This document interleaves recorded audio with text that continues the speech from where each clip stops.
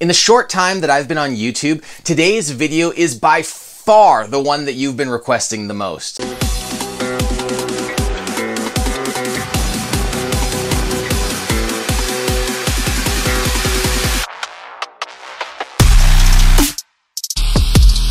Today, I take you through my small, or as one of you mentioned, micro shop, to show you a little bit about how I'm making the best use of the space that I've found so far. As I take you around this small shed workshop, I want you to keep in mind that this is a work in progress. So if you have any tips or suggestions that go beyond, oh, you should trade this tool for that tool, and actually get into shop organization for a micro shop like this one, I would love to hear from you in the comments. But let's just dive right into what I've been doing in the short while that I've been playing around with ways to organize this shed. This setup here is actually pretty new for me. I've only had it for a couple of months, with my work table being an outfeed table and actually having a full-size table saw. When I first got started with everything in this shed, I thought it would be a great idea to keep everything against the outer walls. And so that's what I did for a while, but really it has been a big boost to my productivity to actually move my outfeed table slash work table away from the wall. So now I can stand on one side and have the table saw moving to my outfeed table, or I can stand back here and I can be working at the table and doing whatever I need to do here.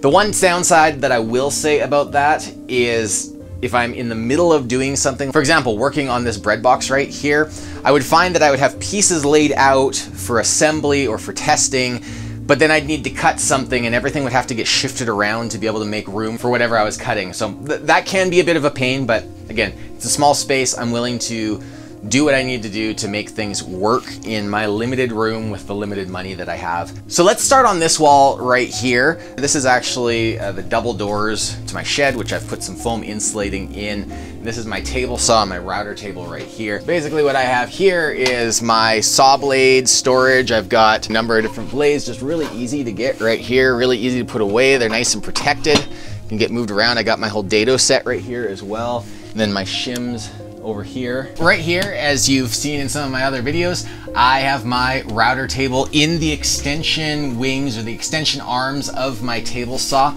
I lucked out and the tabletop that was already on my router table was actually the perfect size to sit just above the grooves that are in the rails here. So I was able to just glue, tack, screw some hardwood slides onto this, cut it to the right size, took off the end caps, slid it in place, checked everything, and then put the end caps back on to keep it in place, and now it is like perfectly flush. I can use the table saw fence to use as a router fence if I want to. I can also tie this thing in right here, it screws down, and use that as the fence as well. So it's been working out really well so far. This cabinet here is probably my most and least favorite organizational thing that I've done. It was originally meant to be a router table before I moved the router table into the table saw extension.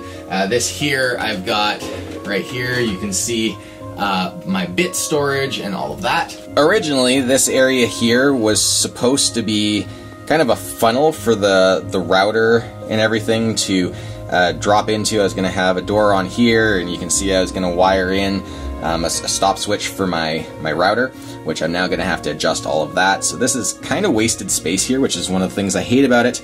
I've got some different things like my setup blocks and some accessories and different things like that. I think these are my bushings in there for my router. And then I've got this drawer here, which has just become a catch-all. I've got my, my router, some sandpapers, a cutting mat, just different things, manuals, random stuff. Really not great organization in this drawer, which is another thing. I love the big deep drawer, but I'm definitely not utilizing space well in here. And then I've got this big blank space underneath my table saw. And that space is really something that has me strongly considering cutting down this cabinet and rebuilding it to fit in the space underneath. However, there's one thing that I really like, and again dislike, about this, and that's having this top here. I actually really like having an area that keeps my table saw top from becoming a catch-all and instead becomes the place for easy access to all of my table saw accessories and the things that I need on a regular basis. The downside with having this super convenient table here is that as soon as I want to use my router table, it gets a little bit awkward. I've got this space here to work in, but if I want to be working on something this way, especially using the fence that's actually supposed to go to my router table, I run into a big issue because I've got this cabinet in my way. And so I'm kind of trying to figure out a couple different things I could do. Maybe modify the cabinet to go under the table saw and then put a shelf just right here for all of the things that I need for my table saw. I think that could work really well. Let me know if you have any ideas for the space that might help out in that way. A really big change that I made to my table saw when I got it is trying to get some kind of dust collection on the thing. So you'll see here, I went and I sealed around the top with some caulking and foam.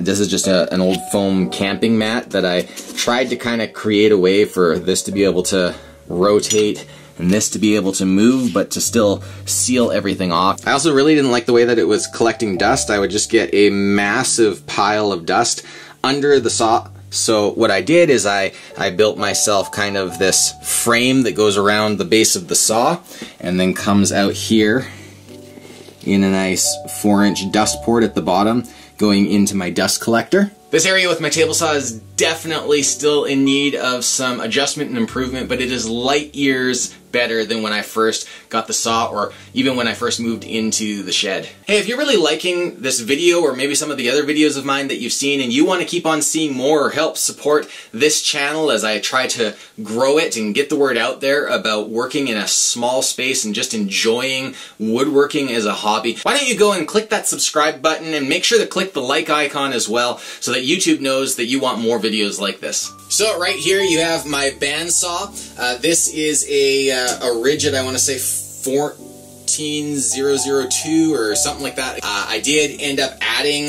the riser block and everything from Grizzly. That one fits, and I just painted it gray here so that it would match a little bit better with everything. But yeah, I mean, this saw, it's been pretty good. It's my first bandsaw, so it's very possible that it's not great, but to me it does everything that I've been wanting it to do. I really enjoy using it. I've also modified the bandsaw stands just a little bit. I added in some shelving here in which I have some of my smaller offcuts, some bandsaw blades in their boxes, extra cool blocks, and a few things like that. I know it's a fairly hotly contested item, but I went with French cleats here on my shed wall. I had pegboard. I still use it a little bit for some odds and ends because you can pack things a little bit tighter without building custom stuff for things on pegboard, but overall, doing the French cleat thing has just been absolutely amazing. You can see I've got my DeWalt plunge router and with fixed base and all of its accessories right here on the wall. I've got my Ryobi battery powered jigsaw up here, and these things are able to move around freely. I've also got random orbit sander and vacuum attachment and all of that on this wall with all of my different types of sandpaper here. Some personal protective equipment over on the wall. Okay, and so you can see my clamp racks up here on the top. Basically what I did is I've got it nice and easy to get clamps on and off. Some of my parallel clamps back here. I've got some pipe clamps, F-style clamps. On the side of this one, I've gone and I've attached a little L here where I've got some of my fence clamps and different squeeze clamps and things. That's actually probably the biggest design mistake that I've made on the whole thing. It can get a little bit unbalanced, and putting my other clamps on, they just get in the way of each other. That's something I definitely want to change in the future. Over here on this wall, I've also got a bunch of stuff that's just randomly in the pegboard. So I've got, you know, a clamp for corners. I've got a big level. I've got my coping saw. I've got a little flush cut dovetail saw here. I've got a Craig track thing that has never worked all that great for me, and I sometimes wonder why I still have it. I've got a little paint scraper here for peeling boards apart, and I may as well show you this as well. Here's my trash can, here's my shop vac, plugs into the lights up top, so yeah, it works. And right here I have the tool that it seems like everybody on YouTube has. I actually got it before I started seeing it all over YouTube. It's Ridgid's all-in-one like oscillating belt sander and spindle sander. I really like this thing. I know that there's some people who I really enjoy their videos, but they just have a very different opinion of this than I do. I think it works great. I think that the value is unbeatable. So this is what I've had here. I think I picked it up on sale for like 150 Canadian or something at one point from Home Depot, which was awesome. So this stand was actually originally supposed to be a flip-top stand. I have all of the stuff for it. I just started realizing that sometimes I'm not sure that it's worth the effort to make it a flip-top stand. I'd have to pull it out to be able to flip it, and I don't really want to do that. There's not the space to do that, and when I need the planer, I can honestly just pull it out, run it low, or pick up the thing, put it on my workbench, and run it there, or take it outside. So, I don't know. You let me know. What's your experience with flip-top stands? It just doesn't seem practical for this small of a space. And then I've put a drawer in the bottom of this as well.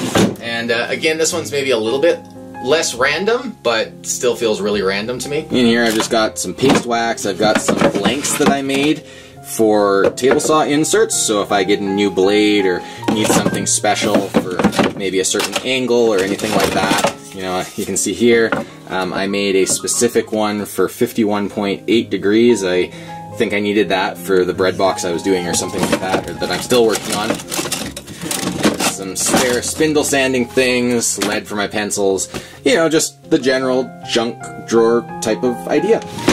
Not necessarily super interesting, but I've got a lot of my jigs just sitting here against the wall. I used to have another place for them, but when I got the new table saw and started rebuilding some of my jigs, made them bigger, I just stopped working quite the same. On this back wall here, I just have more French cleats. So we've got just over here some of my chisels, as well as just some random cans of spray paint that I have there. I don't actually remember putting them there.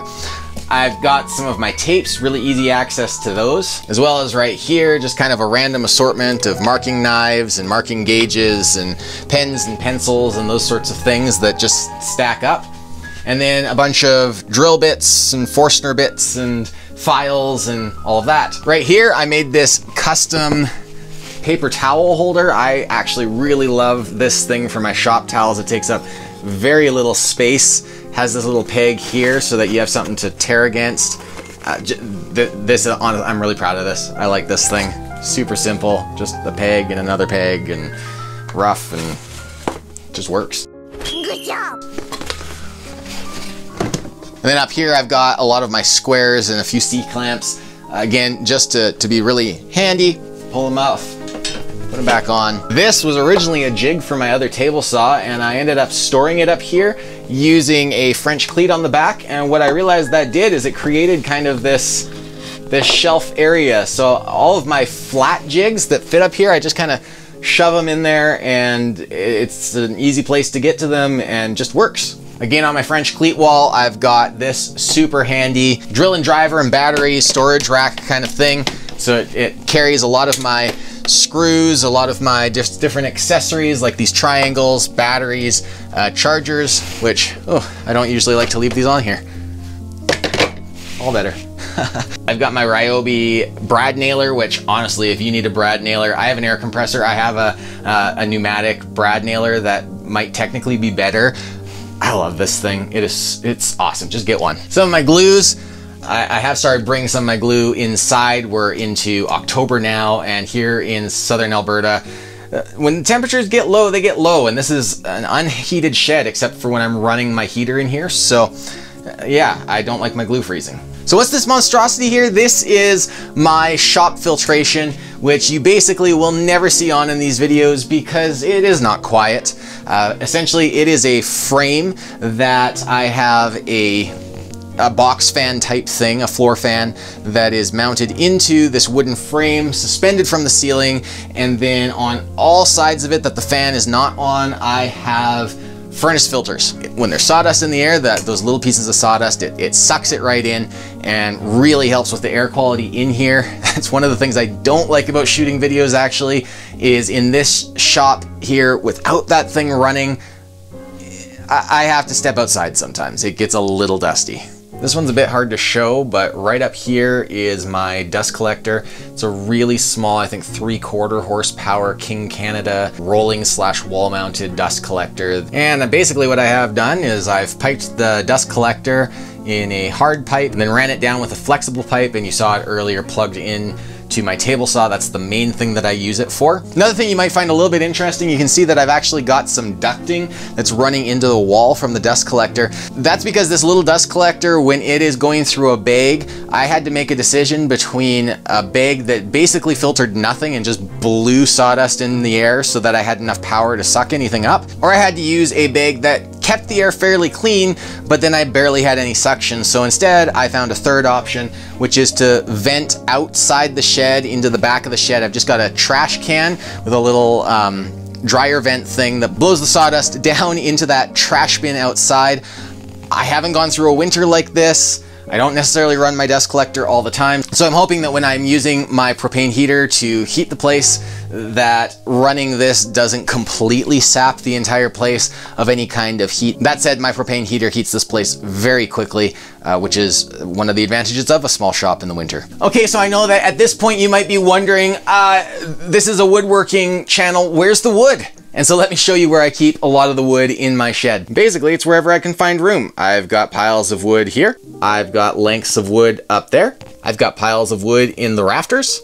And as far as sheet goods go, I had to kick them out of my shed. I used to try keeping them in here, and I had to move everything to even get one piece of sheet good in and out or put things away. And so those have been just relegated to a quick kind of A-frame stand that I built and threw underneath a tarp cover. And that brings me to the workbench slash outfeed table. Recently, I converted this to being able to use some dog holes. Also had to cut out a slot so that my splitter would be able to fit through the table, and cut some framing out so that the motor could also fit underneath the table when it's pushed up against here.